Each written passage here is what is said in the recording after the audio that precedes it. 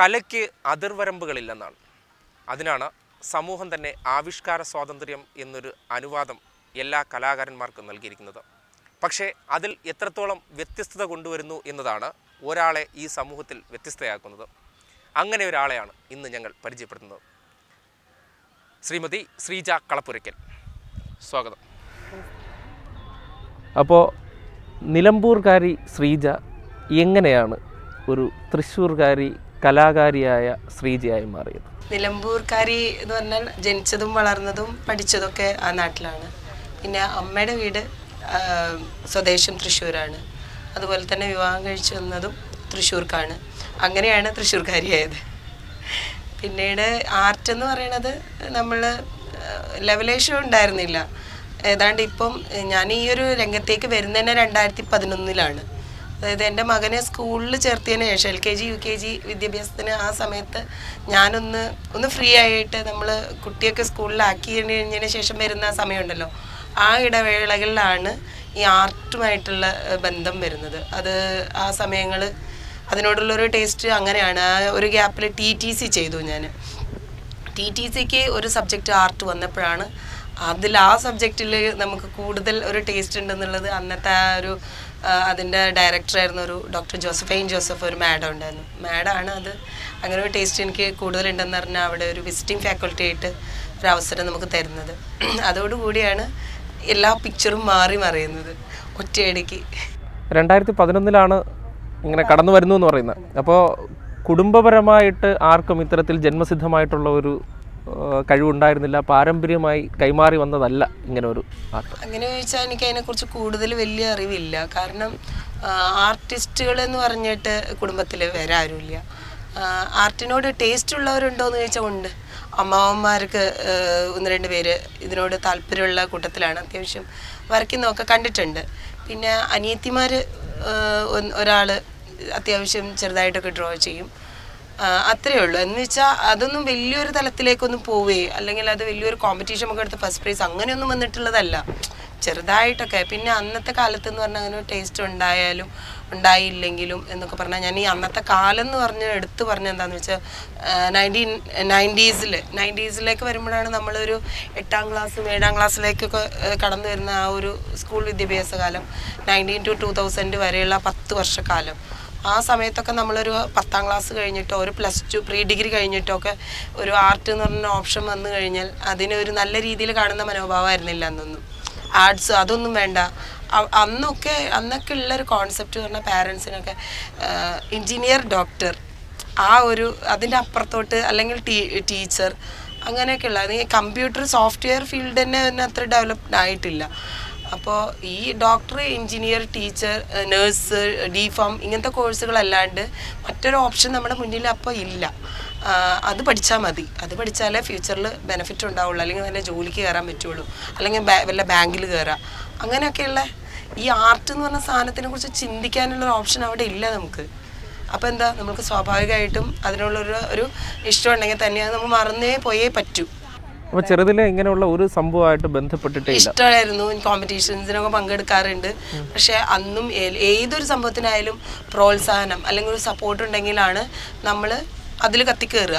അല്ലെങ്കിൽ നമുക്ക് അതിന് ഒരു ടേസ്റ്റ് ഡെവലപ്പ് ചെയ്തിട്ട് ഇത് കൊള്ളാം, ഇത് ചെയ്യട്ടോ എന്ന് പറയാൻ ആരെങ്കിലും ഉണ്ടെങ്കിലല്ലേ നമുക്കത് പിന്നീട് ചെയ്യാനുള്ളൊരു അവിടെ ഒരു സാധ്യത കാണുന്നുള്ളൂ. ഇതതില്ല. പിന്നെ അല്ലെങ്കിൽ അതിനുള്ള ഒരു മെറ്റീരിയൽ അവൈലബിലിറ്റിയോ ഇന്നത് വെച്ചിട്ട് ഇന്നത് ചെയ്യണം, അല്ലെങ്കിൽ അതിനെ കുറച്ചുകൂടി കൂടുതൽ അറിയുന്ന രീതിയിൽ ആരെങ്കിലും പറഞ്ഞു തരാനുണ്ടാവുക, അതിനുള്ള ഒരു സാഹചര്യം ക്രിയേറ്റ് ചെയ്യുക, അങ്ങനത്തെ ഒരു സംവിധാനം അന്ന് ഇല്ല. അല്ലെങ്കിൽ ഉണ്ടെങ്കിൽ തന്നെ അതിനുള്ള ഒരു കഴിവോ അങ്ങനെ ഒരു ചിന്താഗതിയുള്ള പാരൻസോ അല്ല. എന്ത് വേണമെങ്കിലും ചെയ്തു തരും, പക്ഷെ അവർക്ക് അതിൻ്റെ ഒരു സാധ്യത അറിയില്ല. അങ്ങനെയൊക്കെ ആയിരുന്നു. എനിവേസ് അങ്ങനെ അത് ആ ഒരു കാലഘട്ടം അങ്ങ് കഴിഞ്ഞു. പക്ഷെ കോളേജിൽ പഠിക്കുന്ന സമയത്ത് ഇതുപോലെ ഒരു അന്നത്തെ ഒരു ടീച്ചർ ഇപ്പോഴും അത് ഓർത്തിരിക്കുന്നുണ്ട്. എൻ്റെ ഒരു സാറ്, പുള്ളി HOD ആയിട്ട് റിട്ടയർ ചെയ്തു, പ്രൊഫസർ AT മൻസൂർ സാറിന് ഇപ്പോഴും നല്ല ഓർമ്മയുണ്ട്. ഞാനൊരു കോമ്പറ്റീഷന് പങ്കെടുത്തിരുന്നു, പെൻസിൽ ഡ്രോയിങ് അത് വിൻ ചെയ്തിരുന്നു എന്നൊക്കെ ആൾക്ക് ഇപ്പോഴും ഓർമ്മയുണ്ട്. പടം വരയ്ക്കുമായിരുന്നു, ചെറുതായിട്ടൊക്കെ വരയ്ക്കുമായിരുന്നു. പക്ഷെ അതൊന്നും നമ്മൾ പുറത്തൊന്നും കാണിക്കാറില്ലായിരുന്നു. അല്ല, കോമ്പറ്റീഷനിൽ സ്കൂൾ കലോത്സവങ്ങളിൽ അങ്ങനെയുള്ള എന്തെങ്കിലും പങ്കെടുക്കാനുള്ള ഓപ്ഷൻ നമുക്ക് ഒരു പ്രോത്സാഹനം കിട്ടിയിട്ടില്ല, അല്ലെങ്കിൽ പോണ്ട ചെയ്യണ്ട പറയാറേ ഇല്ല. വരയ്ക്കാനുണ്ടായിരുന്ന ചെറിയ പ്രായത്തിൽ വരയ്ക്കാനുണ്ടായിരുന്ന കഴിവിനെ പോലും അഡ്രസ്സ് ചെയ്യപ്പെടാതെ പോയിരുന്നു. ഇഷ്ടമായിരുന്നു. നമ്മൾ നമ്മുടേതായ ഒതുങ്ങിയ റഫ് ബുക്കിലൊക്കെ കുത്തിക്കോറി അങ്ങനെ പോയിരുന്നു. പക്ഷെ പിന്നെ ഒരു സാഹചര്യം എന്ന് പറഞ്ഞാൽ 2010-11 കൂടി ഒക്കെയാണ് നമുക്ക് പിന്നെ കുറേ നമുക്ക് ലെഷർ ടൈം കിട്ടുകയാണ്.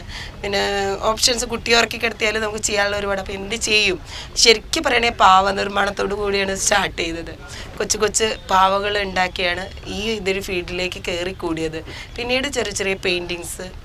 അങ്ങനെ ആദ്യത്തെ എക്സിബിഷൻ എന്ന് പറഞ്ഞാൽ അറിയാം, ലുമിനസ് ഫസ്റ്റ് എന്ന് പറഞ്ഞാൽ ഫ്ലോറ ആൻഡ് ഫോണ എന്ന സബ്ജക്റ്റ്, പൂക്കൾ, നാടൻ പൂക്കൾ, അതായത് നമ്മൾക്ക് അന്യം നിന്ന് പോകുന്ന നമ്മളുടെ നാട്ടുപൂക്കളെ കുറിച്ചിട്ട് ഒരു സ്റ്റഡി ചെയ്ത്, അതാണ് ഓയിൽ പെയിൻറ്റിങ്സ് ആയിരുന്നു എല്ലാം ചെയ്തിരുന്നത്. അത് 65 ചിത്രങ്ങൾ അതും ഉണ്ടായിരുന്നു.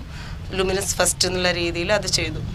അതാണ് അവിടെ അത് ഫസ്റ്റ് വെച്ചോട് കൂടിയാണ് ഈ ഒരു ഇതിന് ടേസ്റ്റ് ഉണ്ടെന്നും പലരും അത് കണ്ടിട്ട് അയ്യോ വളരെ ചിലതൊക്കെ ചൈൽഡിഷ്. അപ്പം ഞാൻ പറഞ്ഞു ഞാൻ ഇതുവരെ ചെയ്തിട്ടില്ല, ആദ്യത്തെ സംരംഭമാണ്. അല്ല, ഈ വരകൾക്ക് അതിർവരമ്പുകളില്ല എന്നാണ്. അതിനെ എങ്ങനെ കൈകാര്യം ചെയ്യുന്നു എന്നുള്ളതാണ് ഏറ്റവും വലിയൊരു സംഭവം. അപ്പോൾ ഇതിൽ നോക്കുകയാണെങ്കിൽ ഏറ്റവും വ്യത്യസ്തമായ ഒരു രീതിയിലാണ് കാര്യം. പെബിൾസ് ആയിക്കോട്ടെ അല്ലെങ്കിൽ ഫെദേഴ്സ് ആയിക്കോട്ടെ, അങ്ങനെയുള്ള ഒരു വ്യത്യസ്തമായ ഒരു സീഷെൽസ് ഉൾപ്പെടെയുള്ള വ്യത്യസ്തമായ ഇതിലേക്കാണ് തൻ്റെ സാന്നിധ്യം തൊട്ടറിയിച്ചിരിക്കുന്നത്. എന്താണ് അങ്ങനെ ഒരു മേഖലയിലേക്ക് ഒരു ടേസ്റ്റ് തോന്നാനായിട്ടുണ്ടായിരുന്ന കാര്യം? എല്ലാത്തിനും തുടക്കം എന്ന് പറയുകയാണെങ്കിൽ ഒരു ഫസ്റ്റ് എക്സിബിഷനിൽ തന്നെ എൻ്റെ ക്ലൂ ഉണ്ട്. ഞാൻ എടുത്തത് നേച്ചറാണ് സബ്ജക്റ്റ്. ക്യാൻവാസിൽ പ്രകൃതി എന്നുള്ള സബ്ജക്റ്റാണ് എടുത്തത്. അതിൽ പൂക്കളും ചിത്രശലഭങ്ങളും പ്രാണികളും ഒക്കെ അങ്ങനെയാണ് ആ സബ്ജക്റ്റാണ് എടുത്തത്.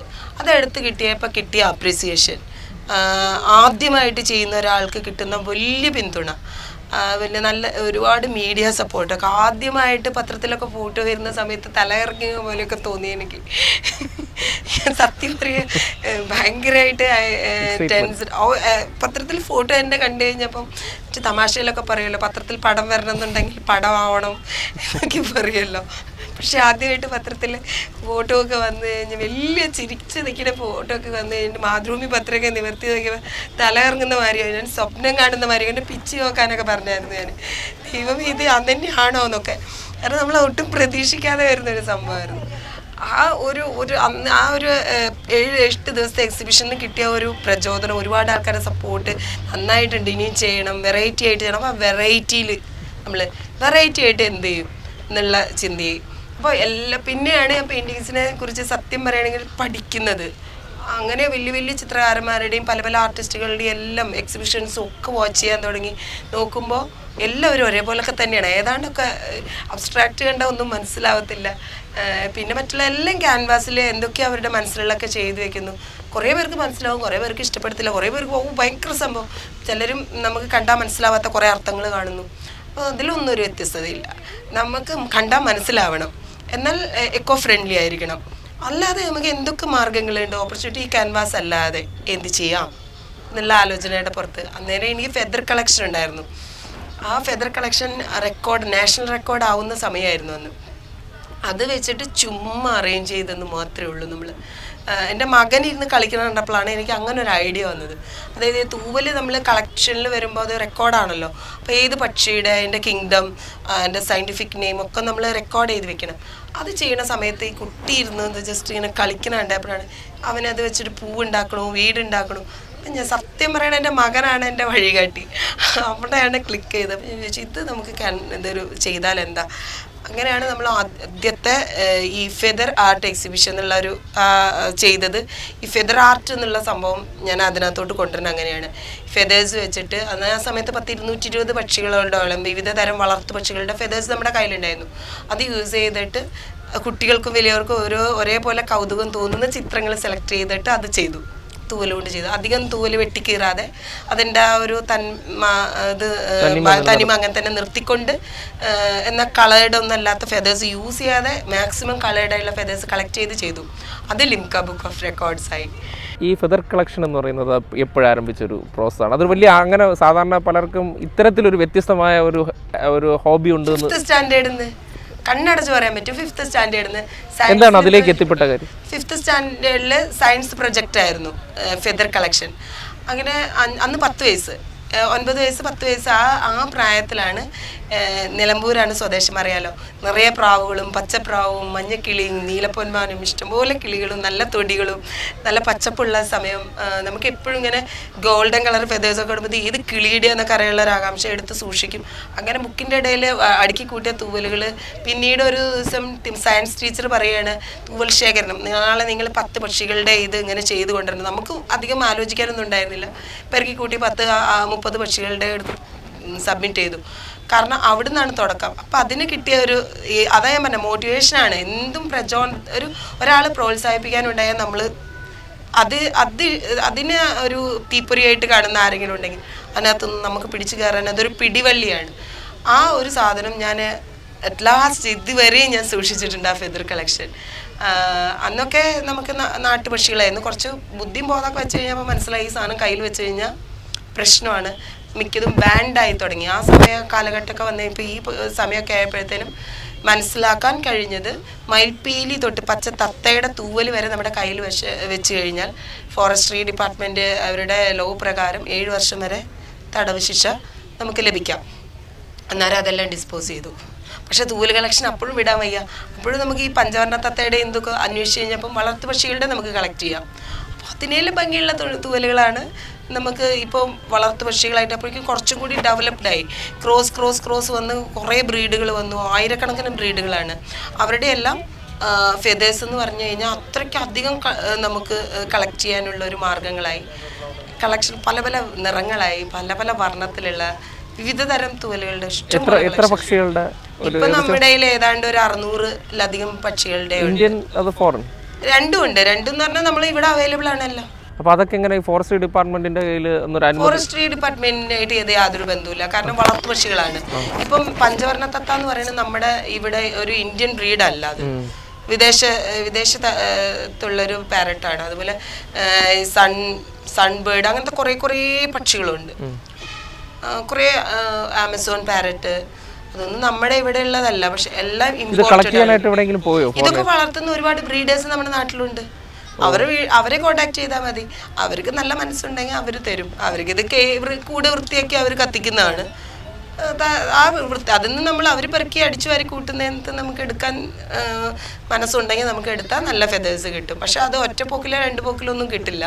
എപ്പോഴും ഇത് പൊഴിക്കത്തുമില്ല. പിന്നെ അവരുടെ അടുത്ത് പറഞ്ഞു വെക്കുക, അല്ലെങ്കിൽ നമ്മൾ പോവുക, കാല് പിടിക്കുക, പോയി ചോദിക്കുക, അതൊക്കെ തന്നെ വഴിയുള്ളൂ. നിരന്തരമായിട്ട് നമ്മൾ ഫോളോ ചെയ്തുകൊണ്ടേയിരിക്കണം വർഷങ്ങളോളം. ഇപ്പൊ ഒരു ചിത്രം പൂർത്തിയാക്കാനായിട്ട് ഏതാണ്ട് ഒരു കൊല്ലത്തെ കളക്ഷൻ ഉപയോഗിക്കേണ്ടി വരും. അപ്പോൾ ആലോചിച്ചാൽ മനസ്സിലാവും ഇത്രയധികം ആർട്ട് വർക്ക് ചെയ്യണമെങ്കിൽ എത്രയധികം തൂവലുകൾ വേണ്ടി വരും. കാരണം ഒരേ കളറിൽ ഒരേ സീരീസിൽ ഒരേപോലത്തെ തൂവലൊക്കെ കിട്ടണമെന്നുണ്ടെങ്കിൽ പലർക്കും കാണുമ്പോൾ തോന്നും, അയ്യോ ഇത് തൂവലല്ലേ, വളരെ നിസ്സാരമായിട്ട് തോന്നും. ഒരു പക്ഷേ ഒരിക്കലും സാധിക്കാത്തൊരു കാര്യമാണ് അത്. ലിംക ബുക്ക് ഓഫ് റെക്കോർഡ്സ് ലക്ഷ്യം വെച്ചായിരുന്നു ഇത് കളക്ട് ചെയ്തത്? അല്ല, സത്യമായിട്ടും എന്താ പറയാ, എൻ്റെ മകനാണ് സത്യം. ഞാൻ അങ്ങനെ ഒരു സംഭവം തന്നെ പ്രതീക്ഷിച്ചിട്ടില്ല. പക്ഷെ ഇത് ലിങ്ക് ആയി കഴിഞ്ഞപ്പോഴാണ് നമ്മൾ അതിൻ്റെ പ്രപ്പോസൽ നമ്മൾ കൊടുക്കണ്ടേ. പ്രപ്പോസൽ ഓൾറെഡി നാഷണൽ റെക്കോർഡ്സ് ആയി കഴിഞ്ഞപ്പം ഇത് നാഷണൽ റെക്കോർഡ്സ് ആണെങ്കിലും നമ്മൾ ഇതിനൊരു പ്രപ്പോസൽ അവർ കൊടുക്കണ്ടേ. നമ്മുടെ എൻ്റെ ഗ്യാങ് ഉണ്ടല്ലോ, എൻ്റെ ടീം ലുമിനസ് ടീം എന്ന് പറഞ്ഞിട്ട് അന്നൊരു ടീം ഒരു 5-8 പേരുണ്ടായിരുന്നു. അവരാണ് മെയിലും കാര്യങ്ങളൊക്കെ കരുതെടുത്ത് നമ്മുടെ മെയിൽ ഐ ഡി എന്നെല്ലാം അയക്കുകയൊക്കെ ചെയ്തായിരുന്നു. പക്ഷെ അവർക്ക് അന്നും അവർ പ്രിഫറൻസ് വെക്കുന്ന ഏത് ലിംകയാണെന്നുണ്ടെങ്കിൽ ഏറ്റവും കൂടുതൽ അവർ നോക്കുക ഒന്നിലെ ഡയറക്റ്റ് വന്നിട്ട് അവർക്കത് നോക്കണം, അല്ലെങ്കിൽ മീഡിയ റിപ്പോർട്ട്സ്, സ്ട്രോങ് ആയിട്ടുള്ള മീഡിയ റിപ്പോർട്ട്സ്, പിന്നെ ഏതെങ്കിലും ചാനലുകൾ വന്നിട്ടുള്ള വിഷ്വൽസ്, ഏതെങ്കിലും ഗസറ്റഡ് ഓഫീസേഴ്സിൻ്റെ അഫിഡവിറ്റ്. അപ്പോൾ അന്നേരം ഗസറ്റഡ് ഓഫീസേഴ്സിൻ്റെ അഫിഡവിറ്റ് എല്ലാം ഉണ്ടായിരുന്നു. ചാനലുകൾ ഇഷ്ടംപോലെ കവർ ചെയ്തിട്ടുണ്ടായിരുന്നു. ആൻഡ് ഓൾസോ മീഡിയ റിപ്പോർട്ട്സും നല്ല പോലെ ഉണ്ടായിരുന്നു. അപ്പോൾ അതെല്ലാം വെച്ച് കഴിഞ്ഞ് അതിൻ്റെ ഒരു ഓതറൈസ്ഡ് പേഴ്സൺ നമ്മുടെ ഒരു ഇവൻ്റ് വന്ന് നേരിട്ട് കണ്ട് അവിടെ റിപ്പോർട്ട് ചെയ്തിട്ട് ഈ പ്രോഗ്രാംസ് എല്ലാം കഴിഞ്ഞിട്ട് സ്റ്റോണിൻ്റെ ചെയ്യുന്ന സമയത്താണ് ഇത് ലിംക ആവുന്നത്. അത് 2 വർഷത്തിന് ശേഷം അൺഎക്സ്പെക്റ്റഡ് ആയിട്ട് കിട്ടുന്നതാണ് ലിംക. പിന്നെ എപ്പോഴാണ് ഈ സീഷെൽസിലേക്കും ചെറിയ പെബിൾസിലേക്കും ശ്രദ്ധ പോകുന്നത്? എങ്ങനെ? പെബിൾസിലേക്ക് ഫെദറിൻ്റെ കഴിഞ്ഞോടുകൂടി പിന്നെ എല്ലാവരും ചോദിച്ചു തുടങ്ങി, അടുത്ത എന്താ വെറൈറ്റി ആയിട്ട്, നെക്സ്റ്റ് എന്താ? കുട്ടി നന്നായി ഒബ്സർവ് ചെയ്യും, നന്നായി യാത്ര ചെയ്യണം, നിങ്ങൾ നന്നായിട്ട് വായിക്കണം. ഇതൊക്കെ പലരുടെയും സജഷനായിരുന്നു. അപ്പോൾ വായന എനിക്കിഷ്ടമാണ്, പക്ഷേ ഇതിനകത്ത് നടക്കുമ്പോൾ വായിക്കാൻ സമയമില്ല. നമുക്ക് വായിക്കാൻ സമയമില്ല, കുറേ യാത്ര ചെയ്യണം, യാത്ര ചെയ്യാൻ സമയം, യാത്ര ചെയ്താലേ അതൊക്കെ കിട്ടുള്ളൂ. അതൊക്കെ ഒരുപാട് ഇഷ്ടമുള്ള കാര്യമാണ്. പക്ഷെ നമുക്ക് സാധിക്കാത്തൊരു സമയമൊക്കെ ആയിരുന്നു അന്ന്. അന്നേരം ഞാൻ വിചാരിച്ചു എൻ്റെ മകന് ഒരു കുറച്ചും കൂടി വലുപ്പമാകുമ്പോൾ എന്നോടൊപ്പം എത്തുമ്പം ഒരു യാത്രകൾ സ്റ്റാർട്ട് ചെയ്യണമെന്ന് ആഗ്രഹിച്ച ഒരാളാണ്. അതുവരെ ഞാൻ മാക്സിമം പോയിട്ടുള്ള പഴനി, ചോറ്റാനിക്കര, ഗുരുവായൂർ, അതിൻ്റെ അപ്പുറത്തോട്ട് പോയിട്ടില്ല. അതിൻ്റെ അപ്പുറത്തോട്ട് ഒരേ ഒരു സ്ഥലത്തോട്ട് ഞാൻ പോയിട്ടുള്ളൂ, മൈസൂർ. അന്നും കണ്ണന് ഇത്ര ആയിട്ടുള്ളൂ. അപ്പോൾ ഞാൻ വിചാരിച്ചു ഇവിടുന്ന് അങ്ങേയറ്റം വരെ എനിക്ക് പോകണം, ലോകം അറ്റം വരെ പോകണം, ആദ്യം ഇന്ത്യ മൊത്തം കവർ ചെയ്യണം. ഒരാഗ്രഹം വന്നത് എപ്പോഴാന്ന് വെച്ചാൽ ഈ വെറൈറ്റി ചെയ്യുന്നില്ലേ എന്ന് ചോദിച്ചല്ലോ, അപ്പോഴാണ് ആർട്ടിനെ കുറിച്ച് പഠിക്കാനൊരു ടെൻഡൻസി വന്നത്. അപ്പോൾ ഞാൻ അതുവരെ ആർട്ടിസ്റ്റുകളെ കുറിച്ച് നമ്മൾ ഗവേഷണം നടത്തി. പിന്നെയാണ് ആർട്ട് എന്തൊക്കെയാന്ന് നമുക്ക് ആകെ അറിയാവുന്ന എന്താണ് മ്യൂറൽ. മ്യൂറൽ ഡിസൈൻസൊക്കെ സാരിയിലൊക്കെ നമ്മൾ ഒരുപാട് ചെയ്ത് കണ്ടിട്ടുണ്ട്, കലങ്കാരി കണ്ടിട്ടുണ്ട്, മധുബനി കണ്ടിട്ടുണ്ട്. അപ്പോൾ കുറച്ച് വെറൈറ്റി ആയിട്ട് എന്തൊക്കെയുണ്ട് ഇതിലത്തെ വെറൈറ്റീസ് നോക്കി കഴിഞ്ഞ് ഇതിങ്ങനെ പോയി നമ്മൾ റെഫ് നോട്ട് എഴുതും തോറും ഇതിങ്ങനെ വൈഡായി ഇങ്ങനെ പൊയ്ക്കൊണ്ടിരിക്കുകയാണ്. 10 കഴിഞ്ഞു, 40 കഴിഞ്ഞു, 50 കഴിഞ്ഞു, 55 കഴിഞ്ഞു, 60 പിന്നെ ഒരു ദിവസം 15 എണ്ണം കിട്ടി, 75 ഇതേ കിടക്കുന്നു, 80, 90, 95, 130, 140, 150 നിർത്തി. ഭഗവാനെ 150 അപ്പുറത്തോട്ട്. അതായത് അത്രയും വെറൈറ്റി നമ്മുടെ നാട്ടിൽ ചിത്രരചന ശൈലി ഉണ്ടായിരുന്നു, അതിൽ കൂടുതലാണ്. പക്ഷെ നമ്മൾ അതോടുകൂടി പത്തി മടക്കി, കാരണം അതിൽ കൂടുതൽ എനിക്ക് എഴുതാനും വരയ്ക്കാനും വയ്യായിരുന്നു. അപ്പം ഞാൻ അന്നേരം വിചാരിച്ചു ഇത് പഠിക്കുമ്പോൾ നമ്മൾ എല്ലാവരും ഇപ്പം ഒരു സബ്ജക്റ്റ് പഠിക്കുക, നമ്മൾ റെഫ് നോട്ട് എഴുതി വെക്കുക അല്ലെങ്കിൽ എഴുതി പഠിക്കുക എന്നൊക്കെ പറഞ്ഞ സംഭവം ഉണ്ടല്ലോ, അതുപോലെ ഇത് വരച്ച് പഠിച്ചാണ് കല്ലിനകത്ത്. അതാവുമ്പോൾ നല്ല ഭംഗിയുള്ള പെബിൾസ്. ഇതും എൻ്റെ ഒരു ചെറിയ വികൃതി തന്നെയാണെന്ന് കൂട്ടിക്കോളൂ. നിലമ്പൂരായിരുന്നു സ്വദേശം. ഞങ്ങൾ ചാലിയാറൊക്കെ പണ്ട് ഇങ്ങനെ പുഴയിലൊക്കെ പോകുമ്പോൾ നല്ല ഭംഗിയുള്ള പുഴങ്കല്ലുകളൊക്കെ കിട്ടുമ്പോൾ ഒക്കെ എടുത്തിട്ട് ഇങ്ങനെ എടുത്ത് കൊണ്ടുവരും, വീട്ടിൽ കൊണ്ടുവരും. ഈ ഡോറൊന്നും അടഞ്ഞു പോകാതിരിക്കാൻ വേണ്ടി സൈഡിലൊക്കെ നമ്മൾ അങ്ങനെ ചാരി വയ്ക്കുന്ന നല്ല ഭംഗിയുള്ള പെബിൾസ്, അത് കുറച്ച് കളക്ഷൻസ് ഇരിപ്പുണ്ടായിരുന്നു. അതിൽ സ്റ്റാർട്ട് ചെയ്ത് വന്നപ്പോൾ പിന്നെ കല്ലിൻ്റെ അവൈലബിലിറ്റി നോക്കി, പിന്നെ കല്ലുകളുടെ വെറൈറ്റി നോക്കി. അപ്പോൾ നോക്കിയപ്പോൾ ഇങ്ങോട്ട് ഈ മണൽക്കല്ല്, പുഴങ്കല്ല്, വെള്ളാരംകല്ല്, കടപ്പക്കല്ല് തൊട്ട് കല്ലുകളുടെ വെറൈറ്റികളായി. പിന്നെ ഒരുപാട് കരിങ്കല്ല്, ഇതെല്ലാം തേമാനം വന്നതും നല്ല ഷേപ്പായിട്ടുള്ള. അപ്പോൾ കല്ലുകളിലൊരു ഭംഗി, നമ്മൾ ഒരു സാധനത്തിന് നമ്മൾ കണ്ട് ഇഷ്ടപ്പെട്ട് പ്രണയിക്കാൻ തുടങ്ങി നമ്മൾ കല്ലുകളെ പോലും പ്രണയിച്ചു പോകും. അത്രയും ഭംഗിയുള്ള സംഭവങ്ങളൊക്കെ നമ്മുടെ ഈ ലോകത്തുണ്ട്, പ്രകൃതിയിലുണ്ട്. അത് കാണാനുള്ള ശേഷി പലർക്കും കാഴ്ചയില്ലെന്ന് മാത്രം. അപ്പോൾ അതെല്ലാം അതിൽ ഏറ്റവും മനോഹരമായുള്ള കല്ലുകൾ കളക്ട് ചെയ്തു, അതിൽ 150 എണ്ണം വരച്ചു. അത് വീണ്ടും വേൾഡ് റെക്കോർഡായത്. ഈ പ്രകൃതിയും പാരമ്പര്യവുമാണ് കൂടുതൽ ഇതിൽ പ്രമേയമാക്കി. എന്താണ് അങ്ങനെ ഒരു കോൺസെപ്റ്റ്? ഞാൻ പറഞ്ഞല്ലോ, എനിക്ക് ഒരുപാട് യാത്ര ചെയ്യാൻ ഇഷ്ടമാണ്. ഞാൻ ഏറ്റവും കൂടുതൽ ഒരുപക്ഷെ ഞാൻ വളർന്ന സാഹചര്യം, എൻ്റെ നാട് നിലമ്പൂർ, ആ ഒരു പ്രദേശത്തിനോടുള്ള അടുപ്പായിരിക്കാം ഒരുപക്ഷെ. ഒരുപാട് പ്രകൃതി ഭംഗി ഉള്ള ഒരു സ്ഥലമാണ്, ഒരുപാട് കാഴ്ചകളും ഒരുപാട്. പിന്നെ കൂടുതലൊന്നും യാത്ര ചെയ്യാനും അങ്ങനെയുള്ള ഒന്നും സാധിക്കാത്തൊരു ബാല്യകാലമായിരുന്നു. മറ്റുള്ള കുട്ടികളെ പോലെ മാക്സിമം നിലമ്പൂരിൽ നിന്ന് തൃശ്ശൂർ ടു നിലമ്പൂർ, നിലമ്പൂർ തൃശ്ശൂർ അമ്മയുടെ വീട്. ഇത് മാത്രമാണ്, ഈ 2 സ്ഥലം മാത്രമാണ് നമ്മുടെ ആകെ കാഴ്ചയിലുള്ളത്. ഒരുപാട് അങ്ങ് ലോങ് എവിടെയെങ്കിലുമൊക്കെ ട്രിപ്പ് അങ്ങനെയൊന്നും പോകുന്ന ഒരു ഫാമിലി അറ്റ്മോസ്ഫിയർ ഒന്നും ആയിരുന്നില്ല. അപ്പോൾ കുറേയൊക്കെ പുറം ലോകം ചുറ്റി കാണണം, കുറേയൊക്കെ കാഴ്ചകൾ കാണണം, പ്രകൃതി അങ്ങനത്തെ വിഷ്വൽസൊക്കെ ഭയങ്കര ഇഷ്ടമാണ്. കിളികൾ, അതാണല്ലോ തൂവലൊക്കെ കളക്ട് ചെയ്യുന്നത്, പുഴങ്കല്ല്, പുഴ ഒക്കെ ഭംഗിയുള്ള എല്ലാ കാഴ്ചകളും എല്ലാ വസ്തുക്കളും ഭയങ്കര ഇഷ്ടമായിരുന്നു. പരമാവധി കളക്ട് ചെയ്ത് വെക്കാറുണ്ടായിരുന്നു. അപ്പോൾ അങ്ങനെ ഈ പ്രകൃതിയിൽ നിന്നും കിട്ടുന്ന ഏറ്റവും ഭംഗിയുള്ള, പ്രകൃതിയിൽ നിന്ന് ആരും ശ്രദ്ധിക്കപ്പെടാതെ ഉള്ളതോ അല്ലെങ്കിൽ ശ്രദ്ധിക്കപ്പെടുന്നതിൽ എനിക്ക് ക്യാച്ചിങ് ആയിട്ട് തോന്നിയതെല്ലാം ഞാൻ കളക്ട് ചെയ്യാറുണ്ട്. അതിൽ വന്നിട്ടുള്ളത് തന്നെയാണ് ഈ കക്ക. 3rd വന്നിട്ട് അപ്പോൾ കക്ക എടുത്തു. കക്കയിൽ ചെയ്യാനായിട്ട് നോക്കി കഴിഞ്ഞപ്പോൾ അതിൻ്റെ ഏറ്റവും വലുത്, അതിലേറ്റവും വെറൈറ്റി എന്ന് പറഞ്ഞാൽ അതിലത്തെ ഏറ്റവും വലുതാണ് അന്വേഷിച്ച് പോയത്. നമ്മൾ അന്വേഷിച്ച് പോകുമ്പം ഇതിൻ്റെ എല്ലാം പോസിബിലിറ്റിയാണ് ആദ്യം അന്വേഷിച്ചത്. തൂവൽ ചെയ്തപ്പോഴും ഫോറസ്ട്രി ഡിപ്പാർട്ട്മെൻറ്റിൽ നിന്ന് എത്തരം തൂവലുകൾ ഉപയോഗിക്കാം. അപ്പോൾ നമ്മൾ പറഞ്ഞു വളർത്തു പക്ഷികളുടെ മാത്രം ഉപയോഗിക്കാം. കല്ല് വന്നിട്ട് നമ്മൾ അതും അന്വേഷിച്ച് കഴിഞ്ഞപ്പം പുഴയിൽ നിന്ന് എടുക്കുന്ന ഒരുപാട് പുഴയിൽ നിന്ന് എടുക്കുന്നതായാലും ബുദ്ധിമുട്ടാണ്. അതല്ലാതെ നമുക്ക് കിട്ടും, കല്ലുകൾ ഇഷ്ടംപോലെ അവൈലബിൾ ആണ്. അങ്ങനത്തെ കല്ലുകൾ യൂസ് ചെയ്തു. ചിപ്പി ആയാലും ബാൻഡ് അല്ലാത്ത ഐറ്റവും ബാൻഡ് ആയിട്ടുള്ള ഐറ്റം ഉണ്ട്. അതിൽ ബാൻഡ് അല്ലാതെ നമുക്ക് യൂസ് ചെയ്യാൻ പറ്റുന്ന ചിപ്പികൾ അന്വേഷിച്ചു. അത് പക്ഷേ ഈ സീഷെൽസ് അങ്ങനെ ചിപ്പികളിലേക്ക് എത്തിപ്പെട്ടത് ആരെങ്കിലും നിർദ്ദേശപ്രകാരമാണോ അതും സ്വന്തം ഐഡിയ തന്നെയാണോ? സ്വന്തം ഐഡിയ തന്നെയാണ്. ഇപ്പം ഞാൻ അങ്ങനെ പറയുകയാണെന്നുണ്ടെങ്കിൽ തീർച്ചയായിട്ടും എനിക്ക് പ്രേക്ഷകരോട് പറയാൻ പറ്റുന്നത് എന്താണെന്ന് വെച്ചാൽ ഇനിയുള്ള 2 സബ്ജക്റ്റ് ഓൾറെഡി സ്റ്റാർട്ട് ചെയ്ത് കഴിഞ്ഞു. അതായത് ഇപ്പം തുടങ്ങുമ്പോൾ ഈ കളക്ഷൻ തന്നെ എല്ലാം പാരലായിട്ട് ഞങ്ങൾ ഞാൻ ചെയ്ത് തുടങ്ങുന്ന ഒരു സംഭവമാണ്. ഞാൻ എൻ്റെ മോനും നമ്മൾ ഓൾറെഡി നിശ്ചയിക്കും ഇന്ന സാധനങ്ങൾ ഇത് കഴിഞ്ഞിട്ട് ചെയ്യണമെന്ന്. അപ്പോൾ അതിൻ്റെയൊക്കെ ഒരുമിച്ച് തന്നെയാണ് കളക്ഷൻ. കല്ല് കാണുമ്പോൾ കല്ലിൻ്റെ ഒപ്പം തന്നെ ചിപ്പിയും കളക്ട് ചെയ്തിട്ടുണ്ട്. അത് ഒരു സുപ്രഭാതത്തിൽ ഓടിപ്പോയി ചെന്നാൽ കിട്ടുന്ന സാധനങ്ങളല്ല ഇതൊന്നും. സീഷെൽസ് പിന്നീട് അതുകൊണ്ടാണ് അങ്ങനെ സീഷെൽസിലെടുത്തത്. സീഷെൽസിലെ പ്രമേയം എന്ന് പറഞ്ഞാൽ അതിനോടനുബന്ധിച്ച് ഇപ്പോൾ ഒരു 1.5 കൊല്ലമായിട്ട് ഫുൾ ട്രാവലിംഗ് ആണ്. ഒരുവിധം ഇന്ത്യയിലെ ഒരുവിധപ്പെട്ട എല്ലാ സ്ഥലങ്ങളും ഇങ്ങനെ കവർ ചെയ്തുകൊണ്ടിരിക്കുന്നത്. കന്യാകുമാരി തൊട്ട് അങ്ങ് കാശ്മീർ വരെ യാത്ര ചെയ്തു തുടങ്ങി. അതിന്ന് കാണേണ്ട കാഴ്ചകളും ദൃശ്യങ്ങളും അതുപോലെ തന്നെ സുഹൃത്തുക്കളെ ഏറ്റവും കൂടുതൽ ഫോട്ടോഗ്രാഫി തന്നെയാണ് യൂസ് ചെയ്തിരിക്കുന്നത്. അത് തന്നെയാണ് സീഷെല്ലിൽ നമ്മൾ പകർത്തിയിരിക്കുന്നത്.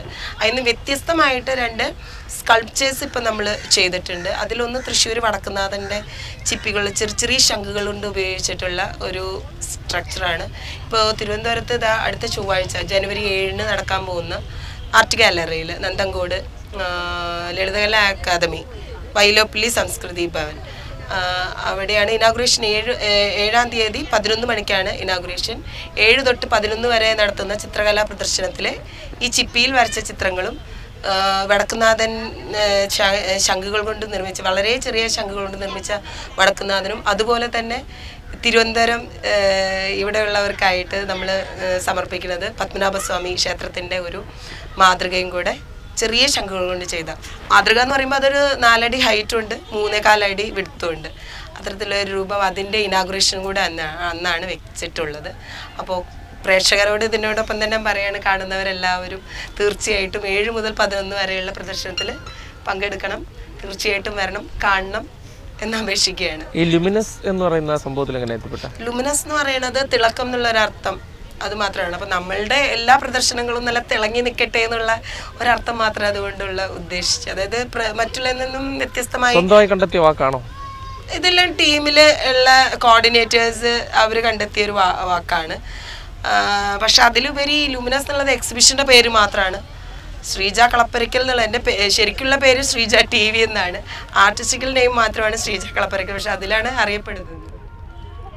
ഇനി ഉള്ള പ്രസന്റ്ലി ഫ്യൂച്ചറിലി ഉള്ള ഇത് തന്നെയാണ്. ഇപ്പോൾ തിരുവനന്തപുരത്തുള്ള പരിപാടി കഴിഞ്ഞാലും കേരളത്തിലൊട്ടാകാം ഇതൊരു ഈ കലയായിട്ട് തന്നെ സജീവമായിട്ട് മുന്നോട്ട് പോകാൻ വേണം. കാര്യം ടീച്ചിങ് പ്രൊഫഷൻ പോലും ഉപേക്ഷിച്ചു എന്ന് പറയുന്നുണ്ട് ഇതിനു വേണ്ടി. അപ്പോൾ ഇതിനു വേണ്ടി മാത്രമാണോ ഉപേക്ഷിച്ചത്? അതെ, ഓഫ് കോഴ്സ് ഇത് തന്നെയാണ്.